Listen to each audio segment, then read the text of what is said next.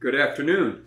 I'm Dr. Jesse Morse, and I wanted to talk about a very common foot injury that at least 10% of the population is going to have, probably more that just don't comment about it, and that's called plantar fasciitis. So if you've ever had this, you know exactly what I'm talking about, and if you haven't had it, hopefully you never get it because it's awful. I've had several patients that don't know each other describe it very similarly, so I'm assuming that's what it feels like. The most consistent one is feeling like walking on a bed of nails. Yeah, it's awful. The other description I've had is people feel like they tell me they're walking on glass. Now, where does this happen on the foot? Why does it happen? What other contributing parts of injuries in the lower extremity can be leading to this? What are the most common types of ways to treat it? And realistically, how do we treat it here at the Osteopathic Center? These are all the things I'm going to cover in the next 15, 20 minutes, however long it is. So this is very common in runners. I think it's the repetitive stress of the lower body constantly pounding, and this is where they end up feeling it. So when people usually describe plantar fasciitis, it's in the middle of the bottom of the foot as it inserts into the heel. So if I flip this over, you can see this red right here. That's what they're pointing to. They're pointing to plantar fasciitis. Now, the plantar fascia is a thick ligament that connects the heel on the inside of the foot, not so much on the outside, to the toes. But I'd say 90+% of people only complain about it at the heel. Usually, they do not comment on any issues in the front of the foot. And usually, the classic description is, when I get out of bed in the morning, the first 10 or 15 steps are awful. They're so painful and uncomfortable. And then as I get going, it feels better. But when I sit down or when I don't do anything a long period of time during the day, I start to feel it again. This is the classic description of plantar fasciitis. So if you're wondering what it feels like, that's exactly what you describe.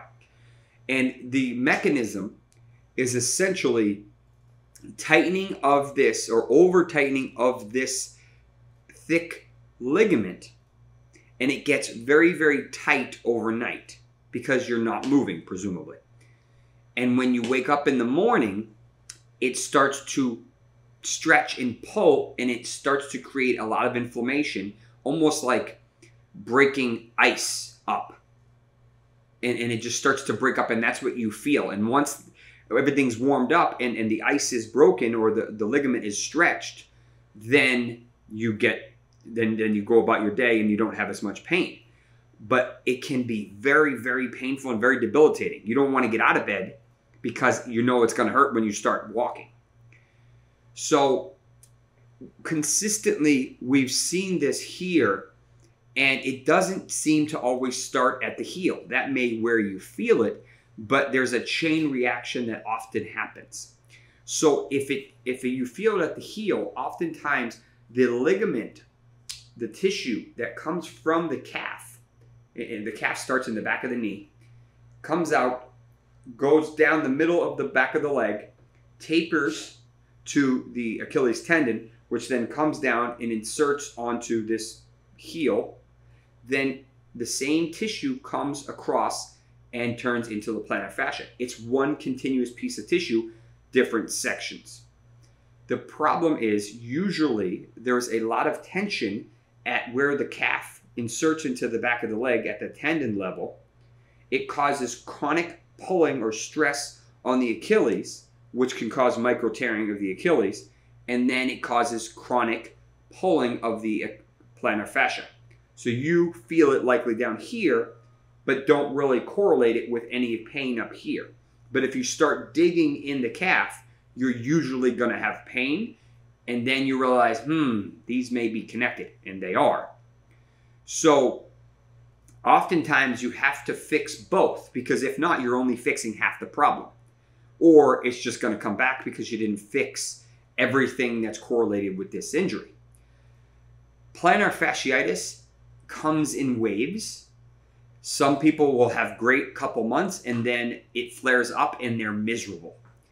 Traditional medicine, traditional orthopedics approaches this a little bit different, or a lot of bit different than we do. When I saw this in my traditional orthopedic clinic before I came here, I would say, all right, we're either going to give you a Medrol dose pack, steroids. We're going to put you in a boot, one of those big, crazy, look like ski boots. Sometimes crutches or a little wheeled scooter, depending on, how mobile you are, and shut you down. Then you start working on physical therapy. You can start dry needling. You can try dry needling. It's not super effective and very uncomfortable in this area. But oftentimes patients are wearing something called a Strasbourg sock, which is an old school sock that basically you wear at night that has a connection that basically causes your toes to come up, causing the Achilles or the plantar fascia to be not relaxed but tight. So when you take it off in the morning and start walking, your plantar fascia says, oh, I've been working all night, I'm not in pain. It doesn't work for everybody, and you have to wear it. And a lot of people hate it because they don't like to wear it when they're sleeping. The reason why boots work is because you're basically immobilizing everything. So you're not stressing any of this. But boots cause other issues. It's so heavy, you're going to cause hip issues, back issues. You can't really walk on it. You start hitting your other leg, or if you're sleeping with it on, you're going to hit your partner's leg. It's awful. It is just not a good situation. Boots are very effective for fractures, but I don't really like them for a whole lot of other things. With that being said, there are other ways to address this. You can try shockwave therapy, which is very effective, not exactly comfortable, but very effective. But the thing that we've seen that helps the most is injections. Now you're probably saying, I've had a steroid injection in there, or I've had steroid injections in my knee or my shoulder, wherever, and they do the job. Kinda. Here's the problem with steroid injections. They're not fixing anything. They are kicking a can down the road and worrying about it later. But what you're doing is, while you're buying time, you're making the injury worse. And you're damaging the tissue. Instead of healing the tissue with regenerative medicine, which is what we do here, you're actually damaging the tissue. You're making it worse and you're making it weaker. So if you inject steroids into the heel and then pretend like you've never had plantar fasciitis, there is a chance you will tear the plantar fascia. Think of a piece of paper and think of ripping it partially in half. The problem is the remaining part that's still attached is still pulling and still doing its job. But now it only has half a tendon to pull on. So it hurts even more. It's awful. The worst part from that would be a full tear of this ligament off of the heel. At that point, you need surgery to reattach it. That's even worse. So you don't really want to baby it. You don't really want to put steroids in it and mask it, because you might end up causing more damage. The same description applies to the Achilles tendon. Same exact description. Because you're weakening the tissue and then causing potential risk to full rupture, which then leads to surgery and a whole lot of other headaches. So don't do yourself a disservice for 2 months of relief or whatever it ends up being, if it does help. Actually improve the tissue. Create positive change, lay down new layers of tissue, strengthen the damaged tissue, help remove some of the scar tissue that has formed, and get rid of your pain. When you do that, you get back to normal life. Get back to running, get back to whatever it is that you can't do because of your plantar fasciitis. This is debilitating, period. The more that you allow this to debilitate you, the more it affects your life. take back your life, take back your foot, your heel, and then you can move on and you can do everything you want to do. But you have to be aggressive with this. Most podiatrists and doctors choose a poor route to inject this. They think, oh, I'm going to go directly into the heel from a bottom, a direct approach. No. No. Stupid painful. There is no fat and a lot of nerves in this part of the foot. Bad combo. You do not want to directly inject this, even with numbing medicine. This is the most painful area in the body to inject. I literally inject every day. This is not the area that you want to inject, especially direct. So you take a different approach. Take a lateral approach or a medial approach. I prefer a medial approach if I can, but you can do lateral. I use ultrasound. I'm also trained in ultrasound. If you're not trained in ultrasound, then you're going to be doing it blindly. That's fine if you know what you're doing. But if you don't know what you're doing and you're not getting the exact source, you don't look at the plantar fascia and watch the medicine go into the plantar fascia tear or the tendinopathy, you're not going to get better. You're just wasting your time. This has to be done properly, and you can't have the patient moving all around. You can't do it. You have to make sure that they are calm and that they are not moving. You can't do that with a direct approach. They're too uncomfortable. You numb up the area with a lateral or medial approach. You get this area nice and comfortable. When you push on their foot, makes it, can you feel this? Yeah, a little bit, but it doesn't hurt. Great. Now you're ready to actually inject. Then you can actually go in and put the product in there. Maybe you irritate the tissue a little bit with the needle head. They can't feel it. That's the good part. You don't do this without anesthesia. That's a no-no. And if your podiatrist or your doctor wants to do it without anesthesia, you leave. That's a no-no. Go to someone who knows what they're doing. Okay? Because you will never get another injection if they don't do it right the first time, because you're going to be mentally scarred. This is a painful injection. Even with someone who knows what they're doing and do it the right way, it's a painful injection. But it's not miserable. And it doesn't have to be miserable.